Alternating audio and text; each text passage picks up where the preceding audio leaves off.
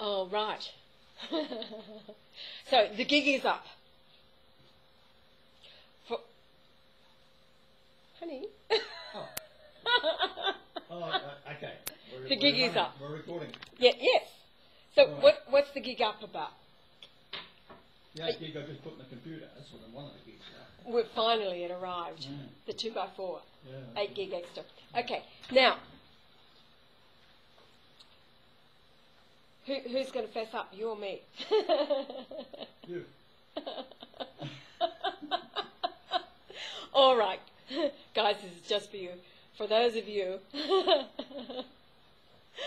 who may still be thinking that it was Yahweh actually singing himself with a full orchestra in the background. It wasn't, it was John Gary. However, I forgot the dude's name at the time, that's why I hesitated. It sounded like, but it was so convincing, wasn't it? Sounded like, the whole thing was, I astonished myself. It wasn't But Yahweh. when you heard the singing, Yes. did you know it was John Gary? You thought it was me, didn't you? I knew it wasn't you, because you were sitting there and your lips weren't moving. You had your finger That's on the it. miracle part. Oh, I'm a ventriloquist, you know. They call me short, a contortionist. A contortionist, yeah, right, okay. No. It was all a bit of harmless fun on your Jesus birthday. Was it your Jesus? Just 2 days ago. Oh, time is flying when you're having fun. Yeah, so his Jesus birthday joke from the jokester. Turns out I can go along with jokes too. Now, yeah, it was John Gary singing. However, it was, as you know, it was Yahweh imitating Willie Nelson and then Elvis. But it forced him because Andrew was the one who got it. Ah ha ha, he says, he. Like the orchestra in the background. Sherry, darling, Yahweh has an awesome voice anyway, as you know, because he was forced then to sing an entire song, archipelago, whatever that word is, means singing without any instrumental backing. Right. Do you know what that word is? Singing with no music. No, there's an Italian. It's like allegro and allegro and all the rest of it. But, allegro Solo. means... No, solo means just alone. Archipelago? Oh, somebody up there will... It's a mountain range. Paxton, you may know. Sherry should know. She's a singer. Anyway, as you got to hear, the bigger treat, of course, was Yahweh actually singing. Well, I was forced, I didn't realise. I was caught. You were caught. Yeah, right. No, I didn't set that up. You know, I wouldn't. Oh.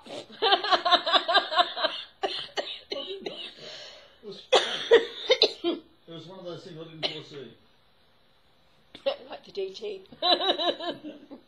Now, of course, any time a practical joke's being played out in this household, it's called a DT, for Donald Trump.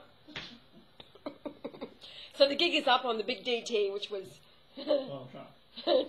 Donald Trump.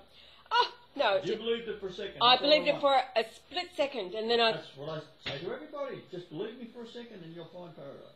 There we go. That's all I want to get I did. I found paradise in my mind because I thought, okay, the whole world can now eat. The whole world's eating. That's immediately where I went. Like Adam's starving in Amsterdam. I'm thinking about, well, he's just representative of half the planet at least. Starving. Actually, it would be the 99% because even though the rest of the world may be eating, what are they eating? But they're being fed poison by the elites. So apart from Iran, who is eating well because all of their people are slim and they have no body fat naturally because their food hasn't been adulterated by their government, the rest of the world is starving, whether they are eating or not. Not much longer, my dear. Not much longer, that's Every right. second is a second closer. Yes, that's what Yahweh saying. Every second is a second closer and we get to take over. So, no McDonald's for the world. So everybody plant a tree, plant a vegetable, plant a fruit, plant something. The guy, remember we read about the guy at Bangalore? And I did, I brought, it's around here somewhere, the newspaper from Bangalore on our last trip. And he took it upon himself, picking up the thought of God, obviously, 30 hectares where he was planting a community garden so that anybody can come and eat for free. That's Great it. idea. That's it. And what has Yahweh said before, over and over? The streets. There's no reason why fruits and vegetables should not be lining the streets of the cities. Plants love carbon dioxide, as you know. That's why they want to reduce it, because plants produce oxygen for us. So who are they trying to kill? Us, by reducing and then taxing you. Yeah, and then going, Yeah, forcing Then people taxing to you. pay for the Yeah, well, cost. I know. Anyway, I'm trying to find this article reading about the guy who CO2 feeds. feeds plants. That's right, and plants feed us. That's the whole point. It's not about reducing carbon dioxide. It's about reducing oxygen to kill human beings. Bangalore into... Oh, I can't find it. Why? Why is it you can never find anything when you really want it? But yeah, this dude down in Bangalore, in the Byron Bay area, 30 hectares, and he's growing community food.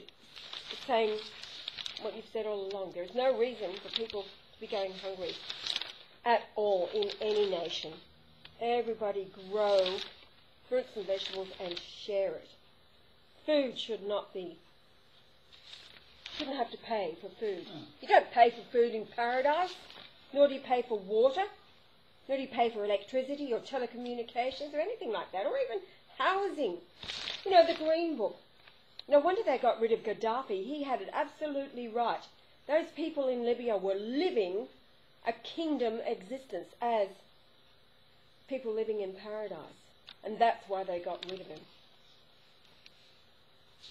Still can't find this article. It's just disappeared, as they always do. Anyway, you get my drift. Get my drift. The Byron Shire. So, that's what it's all about. That's where we got to on this little... We went from Claudia the Thief, Paradise, Fiji, over to this ripping little yarn. Oh, and the fessing up course that was John Gary actually singing the first day, but put Yahweh in a compromising position where he had to sing one whole song all the way through. And I think he sounds better than John Gary anyway. Now, what did you say about John Gary? He was voted the best singer in America. The best singer in America. When? When was that? Oh, I would say probably in the late 60s. In the late 60s. Okay. All right. Yeah. So, but you're the best singer in all the world. I'm sure there are those of you out there, the few. It's only the few who came for it, isn't it, babe? The few and the children. Well, I suppose if you're drowning in a well, any voice you hear that pulls you out of that hell. Yes. God, Right. so maybe